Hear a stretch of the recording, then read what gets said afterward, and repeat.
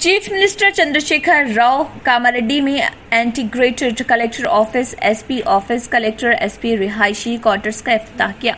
Chief minister जरिए helicopter वज़ीर दाखिला Mohammad Mahmood Ali, DGP Mahendra Reddy, chief secretary Somesh Kumar, वज़ीर पंचायत प्रशांत रेड्डी, स्पीकर असेंबली पोचाराम श्रीनिवास रेड्डी के हमरा कामारेड्डी पहुंचे और एसपी ऑफिस का इफ्तिताह किया। बादजा कलेक्टर ऑफिस का इफ्तिताह किया। इस मौके पर चंद्रशेखर राव ने कहा कि तेलंगाना तेजी के साथ तरक्की की राह पर गामजिन है।